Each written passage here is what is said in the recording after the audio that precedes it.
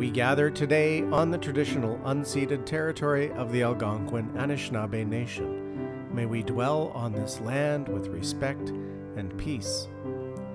Welcome to worship in the parish of Mississippi Lake, a parish of the Anglican Diocese of Ottawa, firmly planted in and around Lanark County. Worship this week comes to you from St. James Carleton Place, led by the Reverend Pat Blythe. The preacher today is myself, Archdeacon Brian Kauk. I will read from Mark's Gospel and offer the sermon. The prayers of the people are led by Alison Wark from St. George's Clayton. Our musicians today are Michael Costello and Fred and Lynn Meredith, with production assistance by Helen Vandermey. We listen now as God's word is proclaimed among us. The Lord be with you. And also with you. The Holy Gospel of our Lord Jesus Christ, according to Mark. Glory to you, Lord Jesus Christ. Jesus came to his hometown, and his disciples followed him. On the Sabbath, he began to teach in the synagogue, and many who heard him were astounded. They said, "Where did this man get all this? What is this wisdom that has been given to him? What deeds of power are being done by his hands? Is not this the carpenter, the son of Mary, and brother of James and Joseph and Judas and Simon? And are not his sisters here with us?" And they took offense at him. Then Jesus said to them, "Prophets are not without honor except in their hometown, and among their own kin, and in their own house." And he could do no deed of power there, except that he laid his hands on a few sick people and cured them. And he was amazed at their unbelief. Then he went about among the villages, teaching. He called the 12 and began to send them out, 2 by 2, and gave them authority over the unclean spirits. He ordered them to take nothing for their journey except a staff, no bread, no bag, no money in their belts, but to wear sandals, and not to put on 2 tunics. He said to them, "Wherever you enter a house, stay there until you leave the place. If any place will not welcome you, and they refuse to hear you, as you leave, shake off the dust that is on your feet, as a testimony against them." So they went out and proclaimed that all should repent. They cast out many demons and anointed with oil many who were sick, and cured them. The Gospel of Christ. Praise to you, Lord Jesus Christ. The movement of Jesus turns a corner today in Mark's Gospel. Up until now, Jesus and his band of missionary disciples have been unstoppable. They go from place to place, healing and setting people free from their demons. Jesus speaks about the nearing kingdom of God in terms that real people can understand. Farm workers, lamps and bushel baskets, mustard seeds. These are the words Jesus uses. He doesn't use $50 words or wrap his teaching in a protective legal shell, but speaks plain truth in plain language that the folk of the Galilee can understand. And this doesn't make him any friends among the establishment. But that doesn't seem to stop him. Jesus stills a storm while crossing the lake. And in the silence and stillness of the waves, with the howling wind echoing in their ears, his disciples offer words that we, and as readers and hearers of Mark's gospel, are meant to be asking ourselves. Who is this man that even the wind and the sea obey him? But here, today, in his own hometown, Jesus appears to run into a stumbling block that he cannot overcome: unbelief. Rather than bring Jesus those who are sick and dying, the people of Nazareth bring their preconceived notions of who Jesus is. It's hard to be a healer when all people see is the fatherless son of Mary. It's hard to set people free from demons when you're held captive by your family history. It's hard to be a teacher of deep truth when all people see is a carpenter. The storyteller here walks it back a little bit, and Jesus finds he can heal a few sick people. Nothing as dramatic as raising a girl child from the dead, but it's something. His words up until now have been, "Go in peace. Your faith has made you well." Some faith in Nazareth, but a whole lot of unfaith. There's something instructive here about what faith looks like as we consider what unfaith looks like.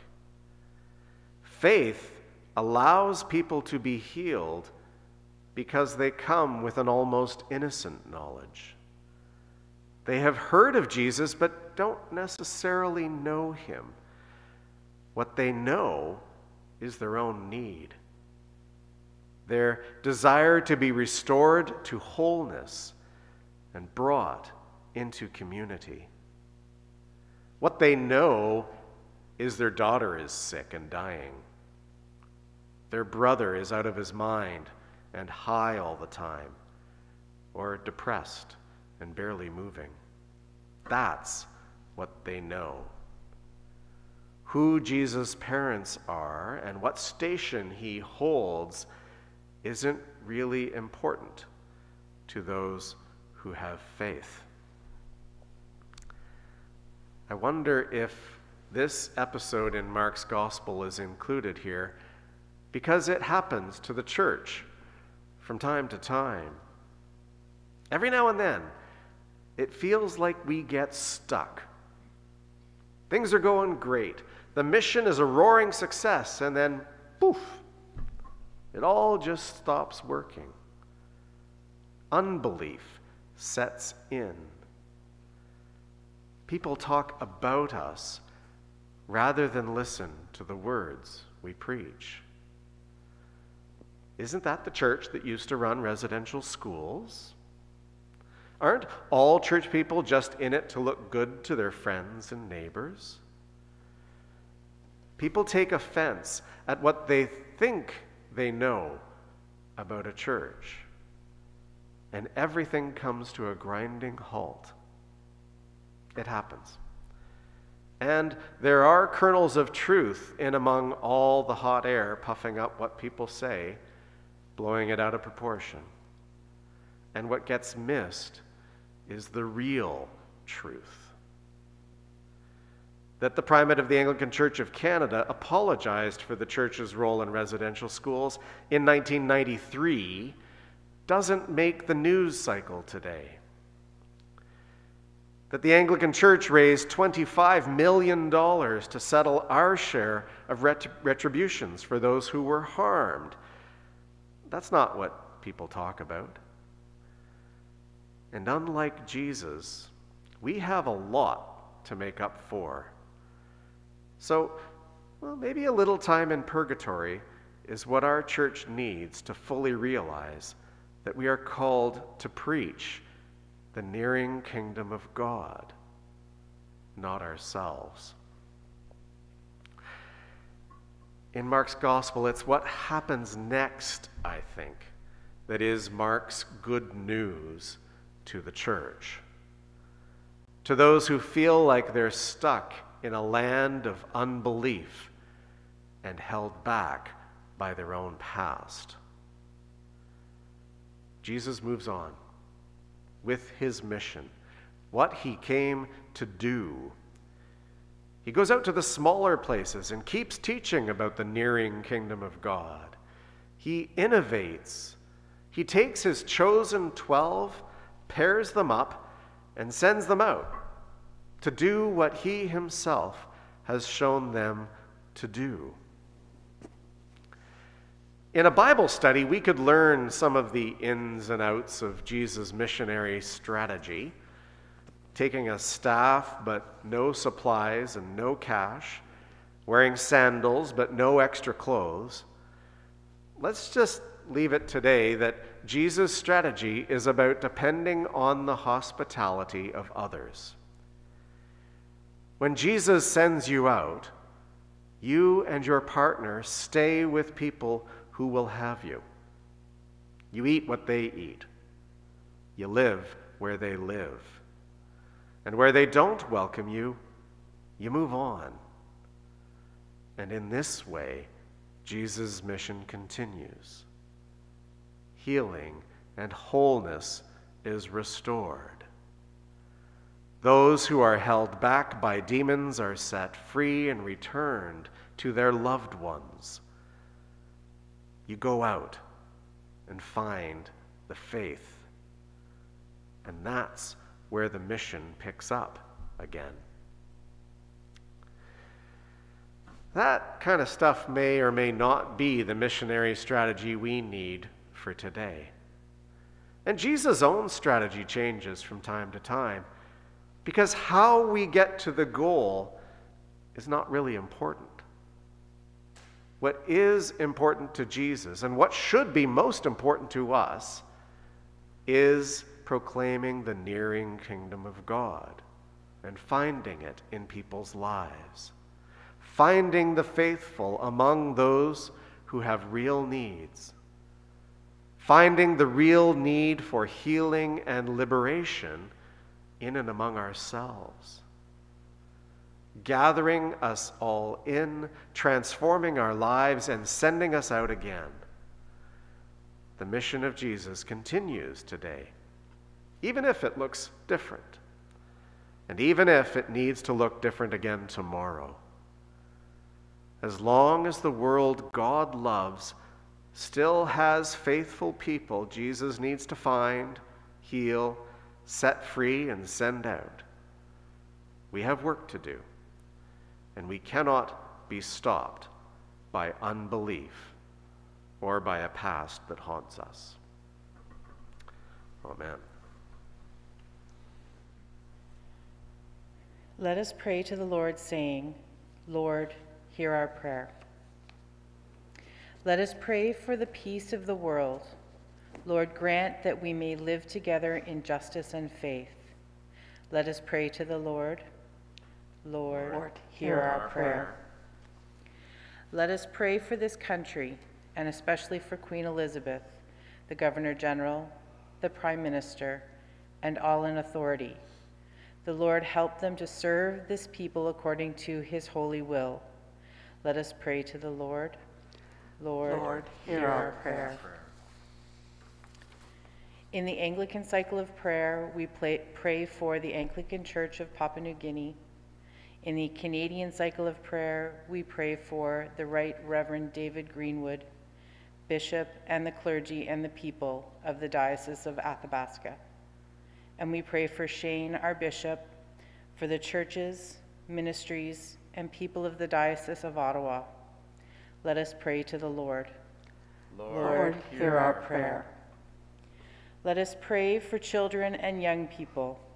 The Lord guide their growth and development. Let us pray to the Lord. Lord, hear our prayer. Let us pray for the sick, especially remembering Isabel, Wayne, Julie, Al, Pat, Joan, Marion, Dan, Janet, Isabel, Joe, Michaela, Cindy, John, and any others you wish to pray for silently or aloud this morning. The Lord deliver them and keep them in his love. Let us pray to the Lord. Lord, hear our prayer. Let us pray for all who are condemned to exile, prison, harsh treatment, or hard labor, for the sake of justice and truth. The Lord support them and keep them steadfast. Let us pray to the Lord. Lord, hear our prayer. We remember the prophets, apostles, martyrs, and all who have been witness to the gospel. The Lord direct our lives in the same spirit of service and sacrifice. Let us pray to the Lord. Lord, hear our prayer. Amen. Peace of the Lord be always with you. And also with you.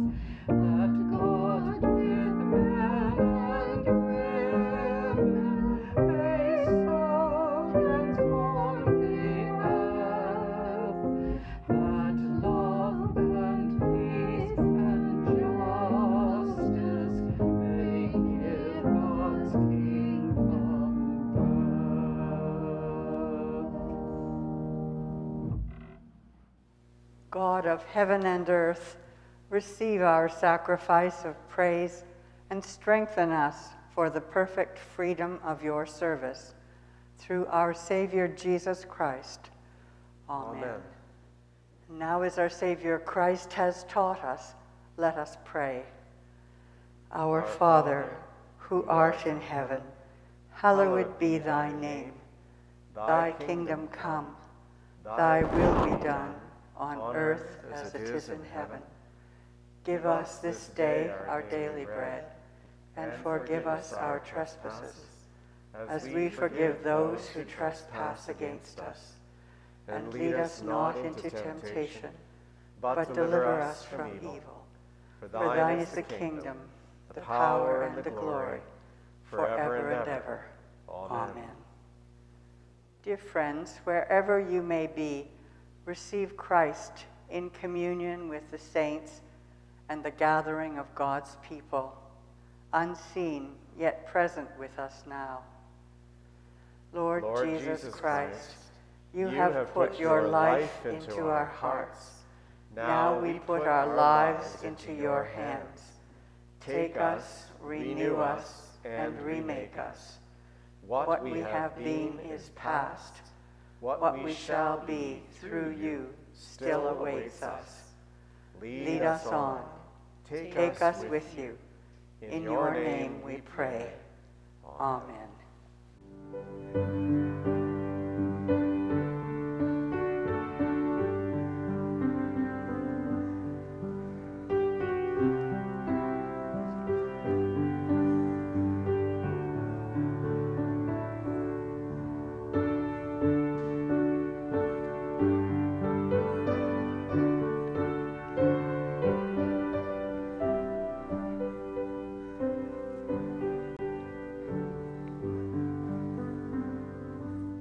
Let us pray. We give you thanks, Almighty God, that you have refreshed us through the healing power of this gift of life. In your mercy, strengthen us through this gift, in faith toward you and in fervent love toward one another. For the sake of Jesus Christ, our Lord. Amen. Peace of the Lord, which passes all understanding, keep your hearts and minds in the knowledge and love of God and of his Son, Jesus Christ, our Lord.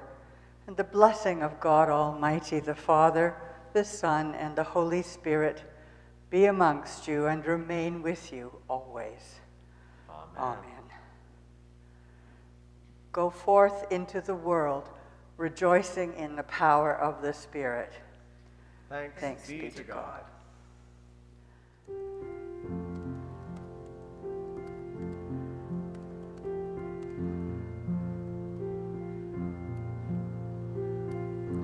Thank you for joining us for worship today. We welcome you to join us again next week. You can find us on Facebook at the Parish of Mississippi Lake and at St. James Carleton Place. Visit our website, www.stjamescarletonplace.ca, for more information.